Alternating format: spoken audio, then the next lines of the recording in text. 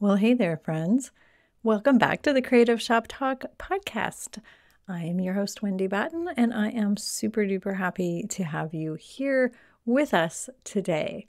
I am also super duper excited because next week, I hope you've heard about this, but next week we start a live coaching week inside my Retailers Inner Circle. So from February 19th to the 23rd, I am going live every day, and we're going to go through the foundational business course that I have inside my inner circle called Retail Made Simple. And I am so excited about it. I just cannot tell you how much fun it's going to be. We have never gone through live inside the Retailers Inner Circle, so I want to let you know that it's going to be so much fun because I'm bringing all the energy to it. We're going to be helping real independent shop owners just like you who have a great business, but maybe you'd like to refine those business skills. We cover leadership and your role as the CEO, putting that CEO hat on, like we talk about a lot here, financial management, sales and marketing strategies, and implementation for real retailers, again, and how we can make time for the things that are important. We're going to do all of that, and we're going to plan it all out so that you can get the results that you want. We love to support small business owners inside the inner circle. It is our, pride and joy, I guess.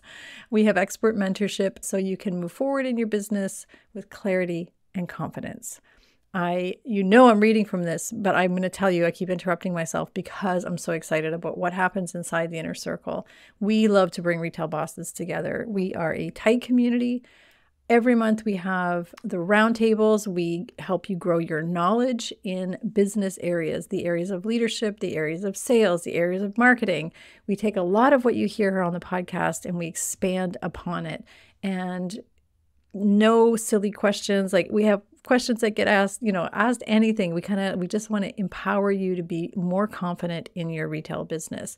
So the Retailers Inner Circle is really where you need to be. I'm going to tell you that right now, especially next week. This is such a great week. Like join now, get your feet wet, get excited about what's coming with us because we're going to be building up excitement. I'm really excited about this, and join us live for the week of real live, you and me. We're going to be doing live coaching for the whole week, and we're going to be coaching from February 19th to the 23rd.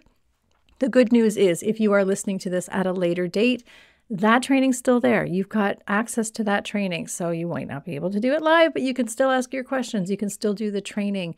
You can still refine and optimize what you're doing in your retail business. The Retailers Inner Circle is where you need to be. It is designed to equip you to make the time.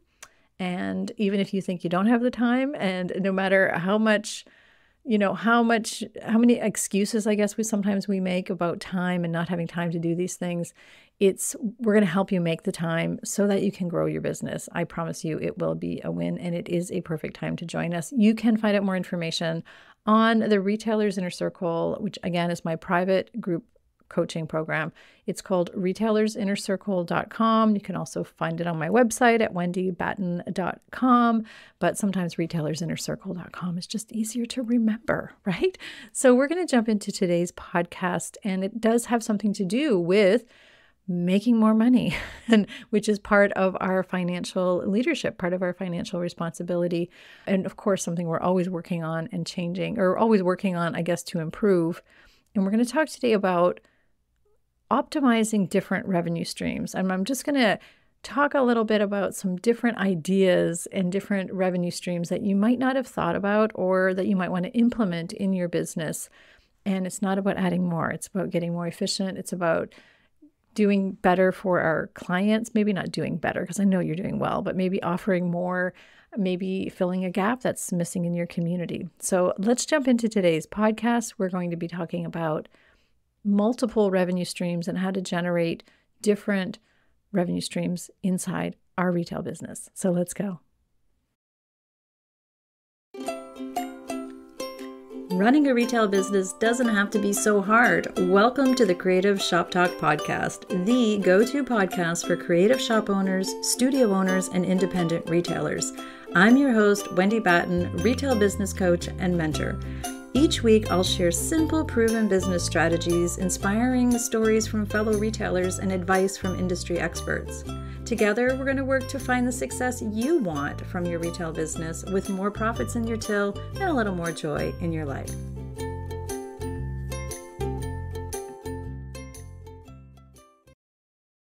Okay, so I have the privilege and the pleasure of working with retailers all over the globe, doing all kinds of different things.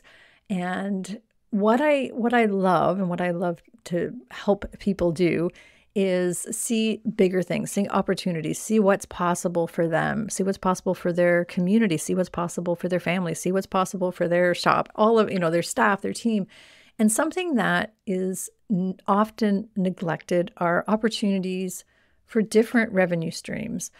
And by that, we talk a lot about our responsibility. I guess we're at the front of house, right? And the back of house. We talk about this a lot here on the podcast, our roles as the person who, has the passion for the things we sell on the front of house, and our team and all of that, and everything that's amazing about the store itself, the shop or studio that you have.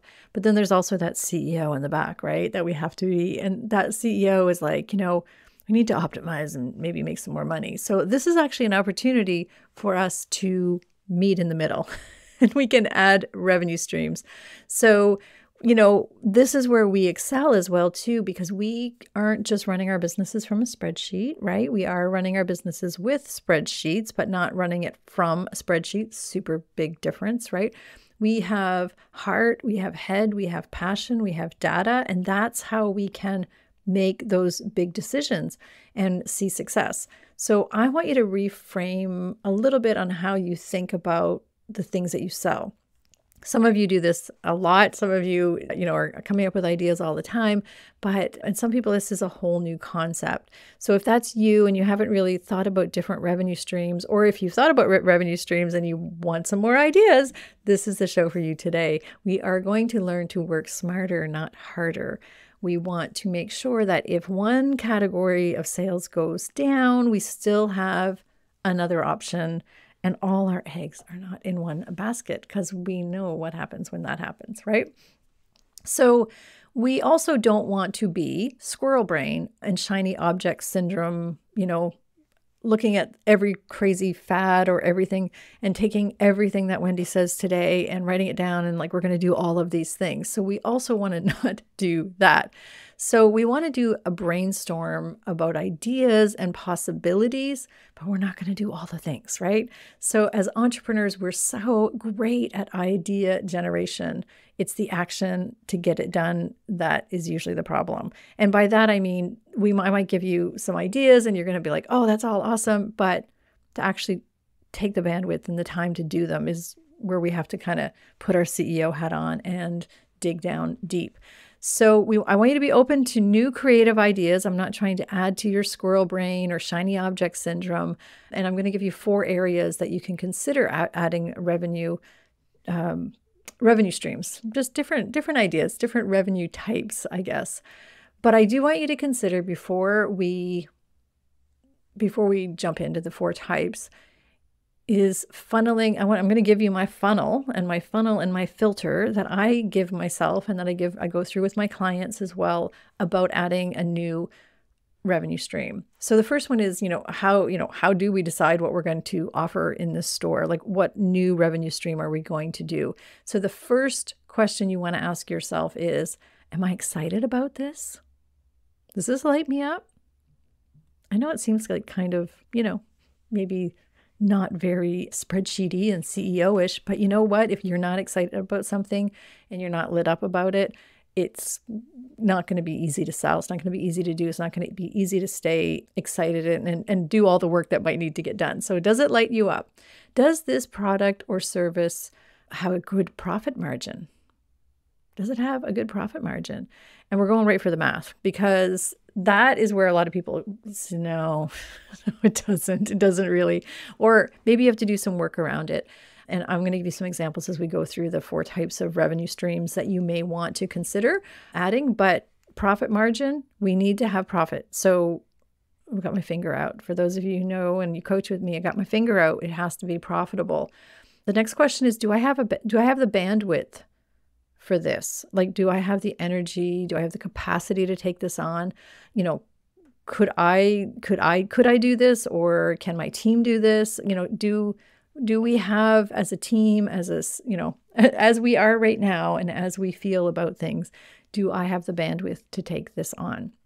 And it's a really big, important question. That might not be what's on your spreadsheet. Spreadsheet might make it look really good, but bandwidth. So it's really important. Capacity and bandwidth are really important. And then the next question I always like to ask is like, what could this look like? So don't be quick to say, oh, that's so dumb, Wendy. That would never work here. Like, start asking yourself, you know, what could that look like? Some things, this might be a seed planting session for you, where you might spark a little idea, and then just ask yourself, what could that look like? Will my customers love this? Now, this is a really important question. I mean, they're all really important questions, but will your customers love this? Like, will they love it? Or are there new potential customers who would love it? So maybe you want to branch out into a different type of customer, or you want to add a different type, you know, an age group or whatever. So will your customers love this? Or is there a group of people who will love this? Like, love it. They have to love it. It's not just like meh. Okay. So we have to ask that question. And, you know, on that note of the new customers, be open to new customers and changing, and your customers' changing needs. So I know you're doing this, right? Because if you're listening to this podcast, you're super attentive to all your business needs. So you have probably an awareness that customers change, their needs change, and there's a whole pool of new people. There's a whole pool of new people that could come into your shop, or that you could attract, or that we can find for you with some of these revenue streams. So those are some of the filters just to think about as you're going through. Okay, our very first type of recurring revenue to add to your store as it is today. I'm not telling you to reboot your whole store. I'm just saying, what could we add to your store that would make it a little bit more profitable? And again, going through those things, make sure you have bandwidth and all of that, and profitable. So the first one is recurring and returning. So a recurring revenue stream that you could add would be something like a subscription box. Like, we can do that quarterly, seasonally, monthly, or even limited edition boxes or products. So a recurring product means that, you know, they're going to buy it every quarter. They're going to buy it, you know, they're going to either get on a program, and there's all kinds of tech to help you with that, or you're just going to sell them in store. But what is something that we can be sure that, you know, we already have pre-sold? We have, you know, usually with subscription boxes or limited edition boxes, we have those pre-sold. Another thing that could bring you in a little bit of extra something might be a membership. Maybe you're going to start a VIP club or an educational club or something along that lines, a book club or craft club. You know, what's the common interest of your shop people, your customers? And maybe they get exclusive benefits and priority access or discounts on products. There's all kinds of different things that we can do on a VIP membership club. And there's all kinds of different formats that runs. The next one is considering consumables. Now, I know a lot of you already have consumables. But if you don't have consumables, I want you to think about products that people are going to come in to buy again and again. Maybe it's a refillable station. So if you have soap, I have clients who have soap refillable, you know, they have a special soap, they have candle refillable stations, you know, those kinds of things. You get them hooked on your product, and they come in again and again to refill it or to buy more of that product. So thinking about consumables, especially right now, is super trendy.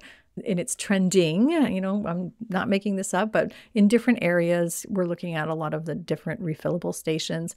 Sustainability is actually on the top of the Pinterest trends this year or one of the Pinterest trends about people considering and Googling how can they be more sustainable. So again, consumables, the goal for the consumable is the recurring part coming back again and again, but what could you do with like a refillable station or a product?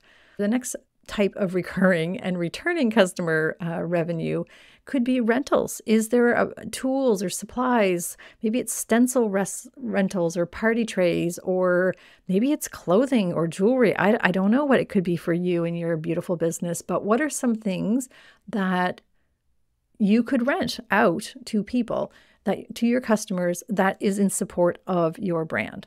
And again, all of these things always have to come into support of your brand. Should I mention that at the very top of the show? Like, we're not going to start doing things that don't make sense for our brand. And I hope if you're listening that you already know that, but we want to make sure we stay on brand. But so rentals is one way. Repair and maintenance. So what about if you're a bike shop or jewelry, you sell jewelry or, anything like that? Is there something that you could do in-house? Again, some of these are not going to be applicable, but I'm planting seeds. Maybe there is one little thing. Is there one little thing? Repair and maintenance. So under the recurring revenue, we had recurring, like subscription boxes. We have memberships around your store. There's all kinds of ways to do memberships. We have consider consumables, rentals, repair and maintenance, thinking about ways that we can get your customers to come back again and again and service them again and again and again, right? So, and again, make sure it's profitable. So the second type of revenue stream that we could be looking at is under the rent and events. So this is, of course, when I say events, I mean paid events. So can you host VIP paid events, market pop-ups, off-site or on? All kinds of retailers that are doing that. So you charge a fee and you host an event. You invite people to come in. It's a ticketed event.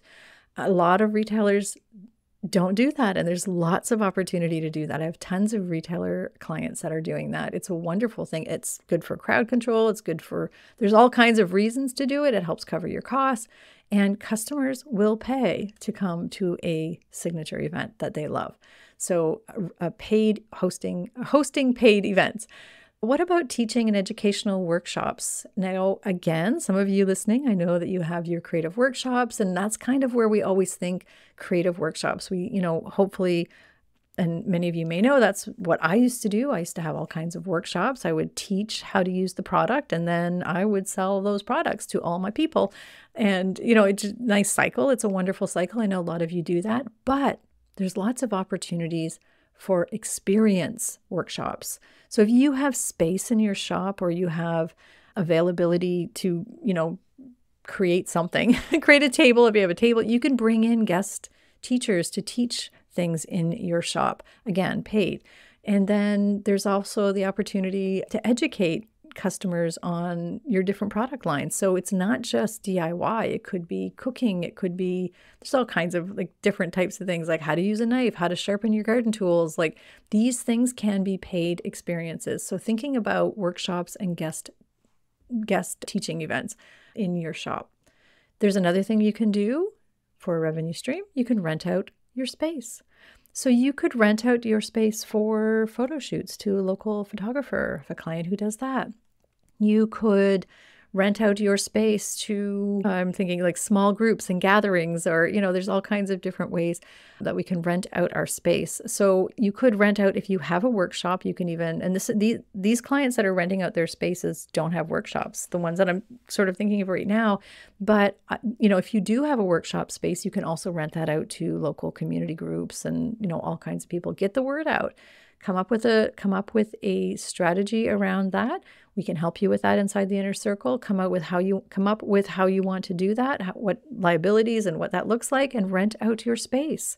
It's a wonderful way actually to grow your audience of customers who may not know you and make a little money at it too. So it's a win-win. Another way you can do for under rent and events is you can bring in other people as pop-up guests. So this is going to benefit you marketing-wise, but it's also going to benefit you financially. You can charge people to come in. So let's say on Saturday you have a donut lady who comes in. She pays to rent a corner of your shop. Maybe it's flowers or bread, or Friday food truck, and you rent the space to them, like you're renting or you're charging them to come into your space. So there's all kinds of different ways that we can do pop-up guests and vendors. Another one is rent your space in your shop or rent space in your shop. So you could bring in vendors, you can bring in complementary products. Of course, we're always thinking about our brand, right? We're not going to do weird things.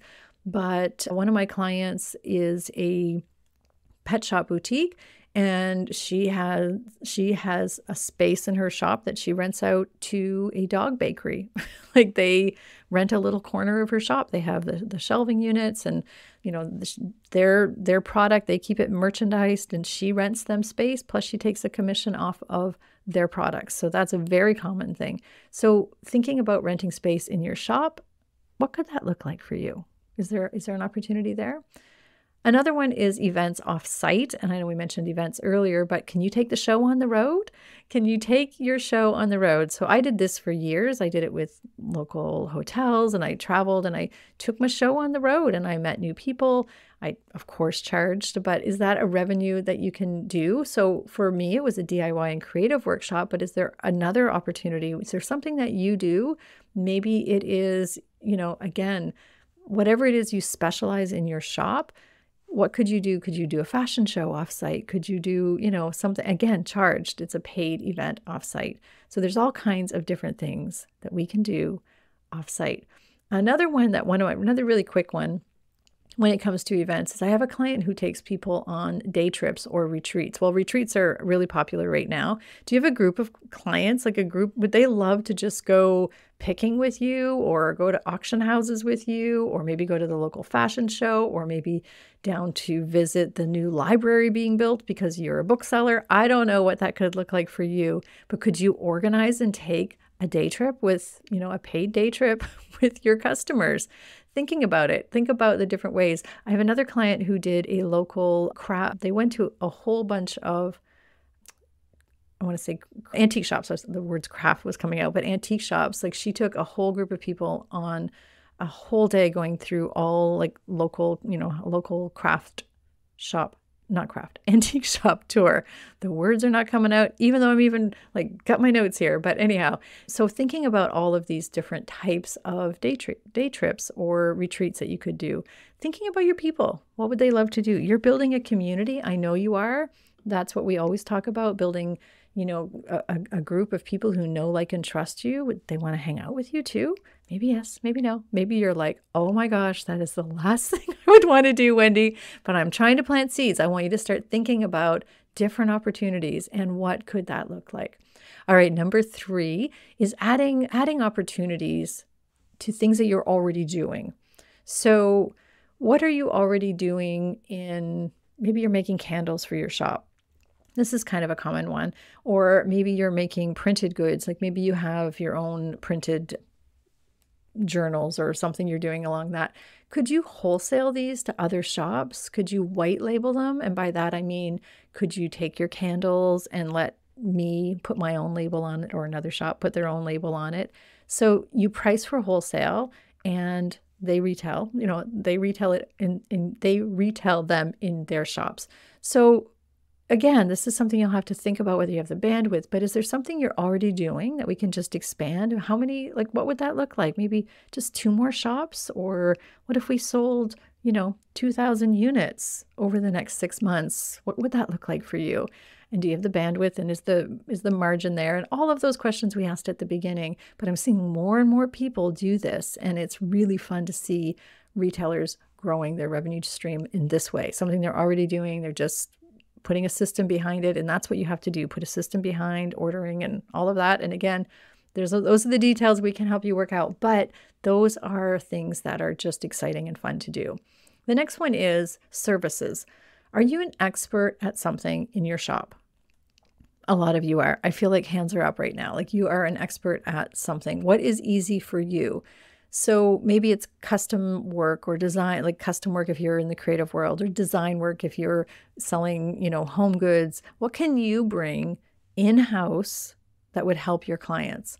Maybe you're really good, or one of your team members or something, or you have somebody that does upholstery really well. Let's say that you sell furniture and, or antiques or something, could you bring your upholstery in-house? What can you do for others? What are things that you're kind of sending people away for to other people that, hey, we could bring this in-house. We could bring this in-house. I can do this, or I can hire somebody to do this, and they can do it in the back room or wherever it is. Like, what could that look like for you? What can you do for others, for your customers, that you can do in-house? Start thinking about that. There's lots of ideas there. My ideas are brewing. I'm trying to think of a few clients right now, and I should make this a recommendation and stuff. This is what I love to do. Okay, so another one? So adding opportunities. Can you get your products in other people's subscription boxes? So we talked earlier about subscription box. And if you're like, yeah, no, I'm not doing that, or I did that, didn't work, or I don't like that idea. Can you put your product, something that you're already doing, in somebody else's, I guarantee you somebody else is doing something, in a subscription box. I say subscription box, but it could also be wholesaling your products. But subscription boxes are a great way to look at first, because there's a lot of volume for some people. So is there a connection or something that you can make along that lines and get your product in other people's subscription boxes? Something to think about. Corporate gifting, groups, organizations, large orders. I'm thinking cookies, candles, boxes, those kinds of things. Weddings are great. So if you can make that happen, and this is something that's been very successful with a lot of my clients, and they've done amazing with this by being really intentional about letting people know, hey, we can do gift boxes for you, or we can put together, or we do these corporate gift giving or whatever, organization gift giving. I'm going to tell you that is a untapped market for a lot of people. Think about what you can do in that and start planting that seed. Event and hospitality organizers are always looking for something. They are always looking for something. So can you connect with event and hospitality organizers in your area?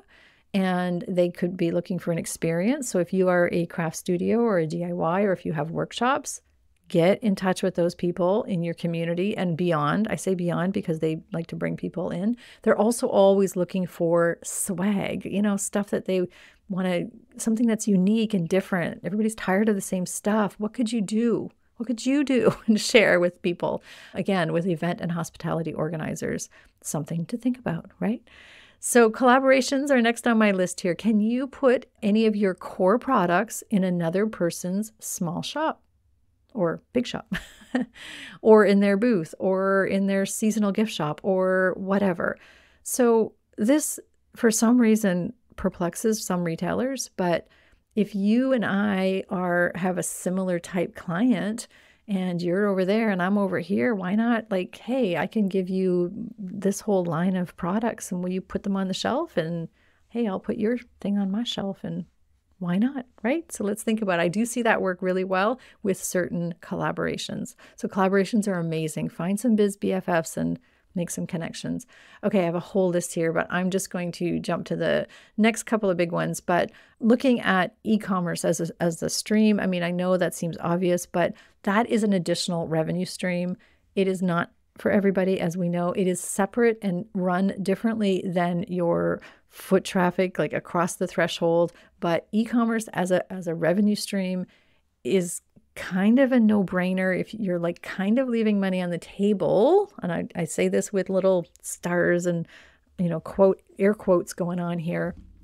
If you already have the systems in place, or if it could be an easy add-on. So again, if the bandwidth's not going to be too bad, it can be such a great fit for busy people, especially. It could be a great fit for your local customers who just want to order something quick and do curbside pickup, whatever. There's all kinds of different ways, but it's also going to expand your beautiful brand beyond. And I see a lot of retailers who didn't really want to be e-commerce retailers. They're like, I don't really want to be known as like just e-com, because it is different. You market it different, all of the things. Anyway, that's another podcast. But e-commerce is different, but it is a great additional revenue stream if you have the technology set up. And usually most of our POS systems now are pretty easy to, I shouldn't say that. I don't want to say anything's easy, because tech is never easy, as we know, or we always tell ourselves it's not easy. But anyway, I want you to just investigate that, plant that seed for you. Okay, last but not least, passive potential income. So doesn't that sound great? Passive, nothing's passive, just so you know. Nothing's passive. So I have a caveat here before I share all of these. These are, a little bit different, and I want you to just be open to thinking about them. So affiliate income is the first thing I have on my list. You can earn commissions from product referrals for things you don't sell. If you're not selling, if you're not selling something in your store and you're always referring a product or a service or somebody in your community, they may have an affiliate program or referral program. So, you say, hey, here, just use my card and, tell them Susie sent you and use Susie 20. And, it sounds like a little bit, and it might just be, a little bit, it might just be a little bit at a time. But I will tell you, there are retailers who are making good affiliate income. Like it's paying for something every month, right? So, it can build up depending on your product line and what you're selling, whatever, I hate saying whatever, but there's so many opportunities there. Just be open to looking for it. You may be surprised. Also, affiliate income can come in the form of thinking about, like, maybe you sell books. I have clients who are booksellers, and they are an affiliate for an audiobook program. So they are affiliates for Libro FM, which is really good. By the way, if you listen to audiobooks, I'm going to put a plug in for Libro FM because they are supporting small businesses by paying them affiliate income. So it's awesome, right? So these retailers are booksellers, but they have clients that want to listen to audiobooks, even though they like real books, but they want audiobooks just like you and I. So they're making affiliate income. Again, that can be built up. Another one can be, and don't shoot the messenger here, but it can happen. The other one can be maybe an Amazon influencer shop. Now, again, this is not necessarily, I don't want to send everybody to Amazon, but if there's things that you're not selling that are a great complement to your product line, you can have a little tab on your website and you can just say, this kind of goes with that, right? So we sell paint, but we don't sell paintbrushes. We sell this, but we don't sell that. And maybe nobody in your community does either. So we want to kind of make sure it's more specialty, but that's not a bad thing to have.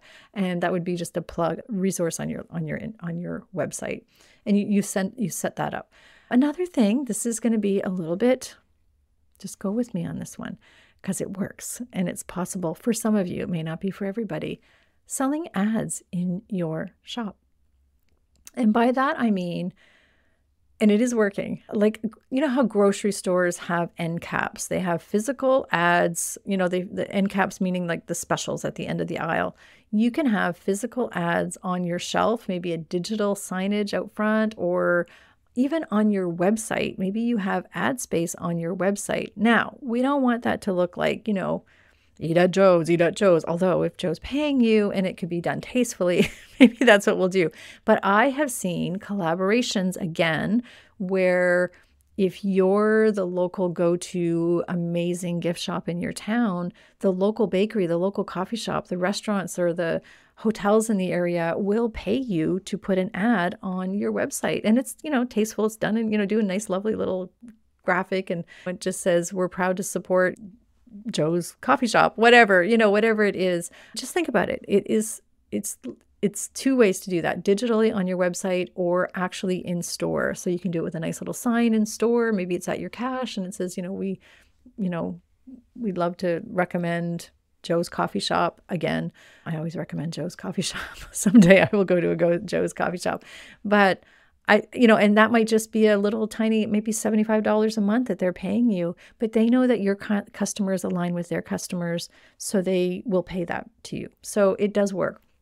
The other one is you can create a course or an ebook or a PDF or something that's on repeat, that's on your website for your customers to buy, something you teach or something that you're really good at, something that you're amazing at, something that people are asking you about all the time. This is a very common way to add passive income. And again, it's not passive because you have to make it and you have to maintain it, but it is a great way to think about how you could just put something, especially if you have a unique style or a unique way of looking at something or teaching something. We all do. We all have unique ways. Okay, so those are our 4 areas of adding revenue streams. So remember, first we're going to funnel through all of these and make sure that we like it, it lights us up, we're excited about it, there's profit, it's bandwidth, Will our customers love it? Will our new customers, like the new area that we're trying to go through, we want to really make sure that we put it through that funnel. The 4 areas are recurring and returning. So making sure that we're getting them back with things like subscription boxes and stuff. Rent and events. So what can we do? Paid hosting events. Like what can we charge for in the events side of things? The third one is adding opportunities from things that we're already doing and our shop that we already have and all of those things, collaborations. And number 4 was passive potential. So all of those 4 areas are something to think about. I would just like you to think about, open up your mind, think about different ways. I see some of these working for a lot of my clients. I see some of them never, like no way in a million years would I ever, but think it through. What could that look like? Those are great words to ask yourself. This also might be a really good idea to pull out the parking lot ideas. I teach a lot about having a parking lot, an idea parking lot notebook. So I always have mine physical and I have a virtual one. So maybe there's some of these things that you might want to mark down for a future idea. It's not in the cards this quarter or next quarter, but you know what? Maybe next year when we're planning our goals, we're going to pull out this ideas and we're this idea folder and we're going to go through it. We want to make sure that we are doing things that are going to be good for our brand. I want to just say that again and again, and I've mentioned it a few times. I just want to make sure that this is something that aligns with you, aligns with your brand, but maybe got you thinking a little bit different. Okay. I hope that was helpful to you today. I would love to know, I'm super nosy, you guys, super nosy. I would love to know. I love feedback. Let me know if anything here was helpful. I've been having some wonderful conversations with some of you inside my DMs lately. I really, truly appreciate when you let me know if this was helpful or, you can tell me the other side of things too. It's like, I wish, this isn't really helpful. But if you take one of these ideas and you run with it or something spurred something, let's just say that, I would love for your feedback. Let us know. Don't forget to subscribe to the podcast and don't forget to leave a review. It really helps us be found by more retailers. We are being found by a lot of retailers right now, and I'm so excited. And if you're new here, hey, hello, I'm so happy you're here. Thank you for listening all the way through. And we would just love it if you would subscribe, share, take a screenshot if you're listening to it if you're listening to it and share it and tag it on Instagram. It just makes my day. And it might be somebody else might find it as well too. So thank you, my friends. It has been a hopefully fabulous for you. I love sharing different revenue streams. Can you tell I'm all like lit up about this? I get really excited. This is what I do really well. I feel like I'm a really good visionary for other retailers and helping them, really find and refine their business. So this is our goal and our mission, especially inside the Retailer's Inner Circle with my private clients. I have coaching options. Reach out if I can help you. If there's anything you would like to sit down and talk to me about, there are opportunities for us to work together. Okay, my friends, have a fabulous week. I will see you back here next week, same time, same place. See you then.